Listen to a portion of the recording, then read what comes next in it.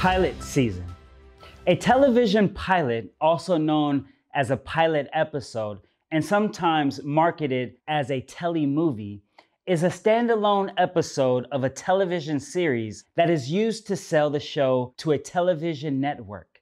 At the time of its creation, the pilot episode is meant to be the testing ground to gauge whether a series will be successful and is therefore a test episode of an intended television series. In other words, it's an early step in the development of a television series. In the case of a successful television series, the pilot is commonly the very first episode that is aired of the particular series, often known as the episode that gets the series off the ground. A backdoor pilot is an episode of an existing successful series that features future tie-in characters of an up-and-coming television series or film. The purpose of the backdoor pilot is to introduce the characters to an audience before the creators decide on whether they want to pursue a spin-off series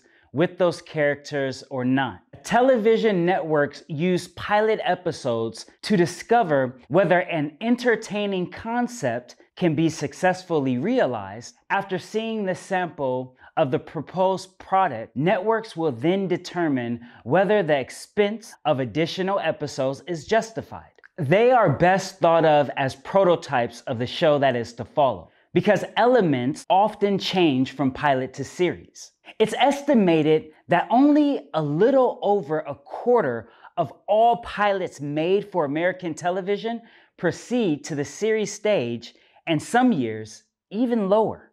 Most pilots are never publicly screened if they fail to sell a series.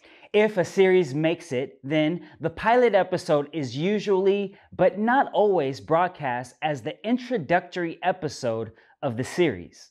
Now keep in mind, the survival odds of these new series are very low, as typically only one or two of them survive for more than one season. Each summer, the American broadcast television networks, including ABC, CBS, the CW, Fox, and NBC, receive hundreds of brief elevator pitches, each for new shows from writers and producers.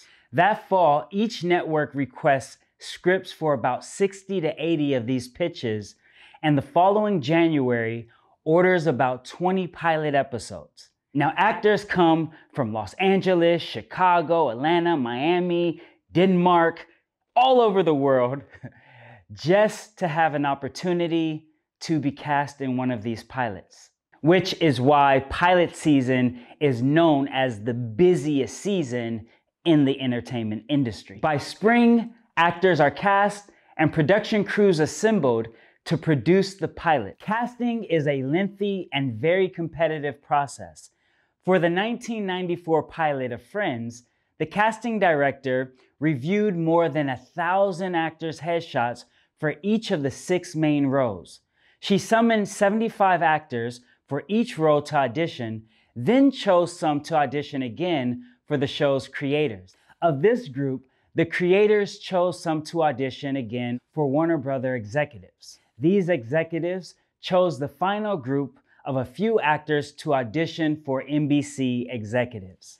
As they decide whether to purchase a pilot, network executives generally have the ultimate authority over casting. Since the networks work on the same shared schedule, directors, actors, and others must choose the best pilot to work for with the hopes that the network will choose it. If it is not chosen, they have wasted their time and money and may have missed out on a better career opportunity. Once the pilots have been produced, the pilots are presented to the studio and network executives, and in some cases, to test audiences. At this point, each pilot episode receives various degrees of feedback and is gauged on its potential to advance from one pilot to a full-fledged series. Using this feedback and factoring in the current status and future potential of the existing series, each network chooses about 4 to 8 pilots for series status. The new series are then presented at the network's annual upfronts in May, where they are added to the network's schedules for the following season. And at the upfront presentation, the shows are shown to potential advertisers, and the networks sell the majority of the advertising for their new pilots. If a network is not completely sold on a potential series premise, but still wants to see its on-screen execution, and since a single pilot can be expensive to produce, a pilot presentation may be ordered. Depending on the potential series nature, a pilot presentation is a one-day shoot that, when edited together, gives a general idea of the look and feel of the proposed show. Presentations are usually between 7 and 10 minutes. These pilot presentations will not be shown on the air unless more material is added to them to make it at least 22 to 45 minutes in length, the actual duration of a 30-minute or 60-minute television program, taking into account television commercials that fill the remaining time. Occasionally, more than one pilot is commissioned for a particular proposed television series to evaluate what the show would be like with modifications. Now, understanding broadcasts. Pilots usually run as the first episode of the series, and more often than not are used to introduce the characters and their world to the viewer. The post-pilot series may become so different that it would not make sense for the pilot to be aired. In this case, the pilot or portions of it is often reshot, recast, or rewritten to fit the rest of the series. The pilot for Gilligan's Island, for instance, showed the castaways becoming stranded on the island. However, 3 roles were recast before going to series, with the characters either modified or completely altered to the point where the pilot could no longer be used as a regular episode. CBS aired Gilligan's second produced episode, which had the characters already stranded on the island first. The story from the pilot was largely reworked into a flashback, which aired later with several key scenes reshot. Even Gilligan's theme song, which was originally done, was rewritten and recomposed to be something completely different. If a network orders a 2-hour pilot, it will usually broadcast it as a television film to recoup some of the cost, even if the network chooses to not order the show. Sometimes a made-for-TV movie is filmed as the pilot, but because of the actors not being available, the series intro is reshot and the first reshot episode is considered to be the pilot. If a network orders a 2-hour pilot, it will usually broadcast it as a television film to recoup some of the cost, even if the network chooses to not order the show. And sometimes a made-for-TV movie is filmed as the pilot, but because of actors not being available, the intro is reshot and the first reshot episode is considered the pilot. The original Cagney and Lacey movie co-starred Loretta Swift, famous from the TV show MASH, as the character Chris Cagney, but when she could not get out of her contract, they reshot it with Meg Foster, who after the first season was replaced with Sharon Gleason. Therefore, the original movie is not considered a pilot and is not included in the series collections on DVD. In some cases, this does not interfere with broadcasts, such as Jackie Cooper playing the role of Walter Carlson in the TV movie pilot of the 1975 series The Invisible Man, but replaced by Craig Stevens for the remainder of the series. The pilot is still considered part of the series and released to DVD as such. Likewise, The Homecoming, A Christmas Story, had an almost entirely different cast than the series it was intended to pilot, The Waltons, but both were rerun for many years. The majority of TV pilots are aired twice, typically in September and December, while some have aired even more times. Examples of pilots airing 3 times typically in September, December, and June, include Scrubs, Medium, The Office, Ghost Whisperer, The Good Wife. Some examples of pilots airing more than 3 times. ABC aired the pilot Lost 5 times, first airing 18.7 million viewers, second airing to 8.8 million, third airing to 11.6, fourth airing to 8.1, and the 5th time airing to 6.4 million people. Desperate Housewives and My Name is Earl both were aired 4 times. Now, demos have been around since the mid-1990s. Television producers and networks have increasingly used these presentation tapes in lieu of full-length pilots. These demos tend to be substantially shorter than a standard episode and make limited use of original sets and post-production elements. The idea is merely to showcase the cast and the writing.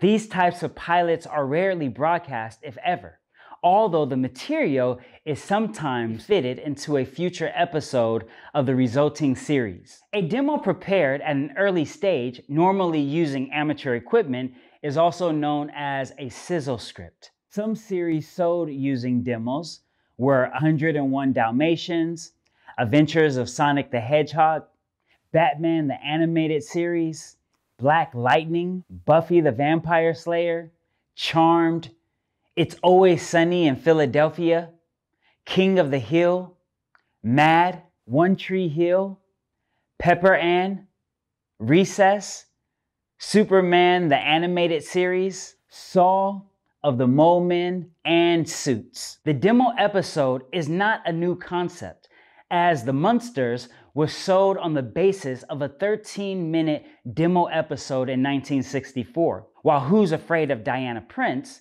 in the late 1960s attempted, without success, to launch a comedic Wonder Woman series. Okay, now, a backdoor pilot is a movie or miniseries that serves as a proof of concept for a series, but may be broadcast on its own even if the full series is not picked up. The term may also be used for an episode of a current running show that serves to introduce a spin-off.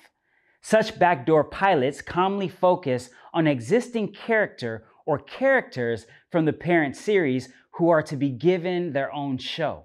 For example, to introduce A Different World, built around character Denise Huxtable on The Cosby Show episode Hillman, was devoted to Denise's visit to the college that would become the new show's setting, and her encounters with some of the new show's supporting characters. A 2018 episode of ABC's 1980s set sitcom The Goldbergs, titled 19-something, heavily featured teachers who were reoccurring characters on the series, served as the backdoor pilot to the TV show Schooled. In other cases, however, an episode of the parent show may also focus on one or more guest characters who have not previously appeared on the show. For example, the JAG season 8th episode Ice Queen and Meltdown introduced the characters for what would become NCIS, while the NCIS season 6 Legend Part 1 and Legend Part 2, a 2-part episode, introduced the characters for what would become the NCIS spin-off series NCIS Los Angeles and NCIS Season 11.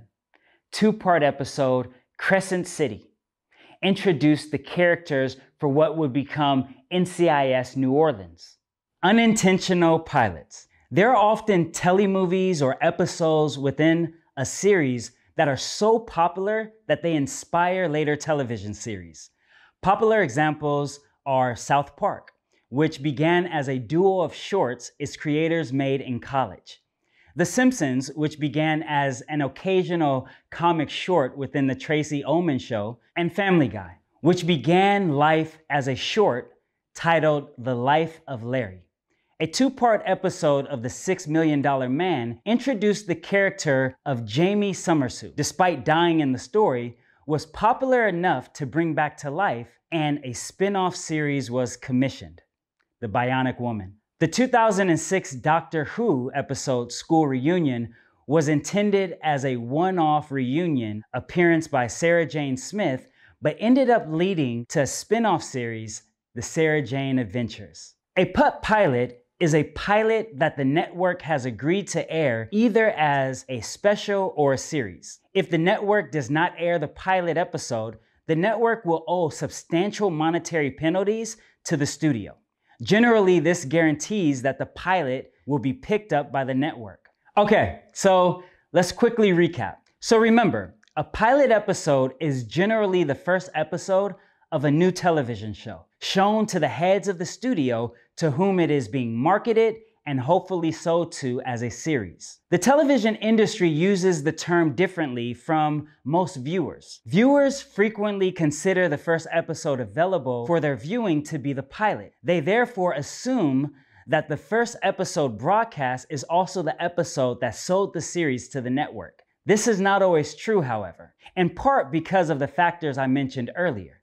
For instance, the episode Invasion of Bane was not a pilot for the Sarah Jane Adventures because the BBC had committed to the first series before seeing any film content. Yet it is routinely referred to as the pilot episode. In the Canadian supernatural drama Lost Girl, the pilot that sold the series to Showcase, Vexed, was used as the 8th episode of the first series. In the case of Firefly, the original pilot, Serenity, which was intended to serve as the series premiere, was rejected by the network, and a new first episode, Train Job, was shot specifically for broadcast and to launch the series. Pilot season is typically known as the time where people are discovered.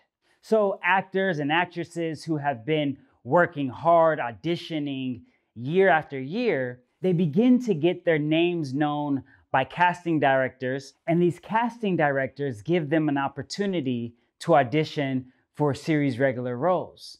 Now, the regular world doesn't know who these actors and actresses are yet, but they are known within the industry. There is a few times where someone who is completely brand new gets an opportunity to audition for one of these series, hits a home run, and a series regular is born, and they are now working, making a minimum of $20,000 an episode. So you can imagine why pilot season is so important, especially to all of the hopefuls who want to work professionally as actors and actresses. It's a time that if you're prepared and all your tools are ready and your representation is set, you have an actual chance and shot at becoming a series regular. The only thing that I would add on to that is because of all of the streaming services now, there are pilots being cast and filmed all year long. But when we're dealing with the major networks, typically the time frame that we gave you is what is known as the foundation of pilot season. I hope this information has given you a broader understanding of pilot season and knowledge that you can use in your career.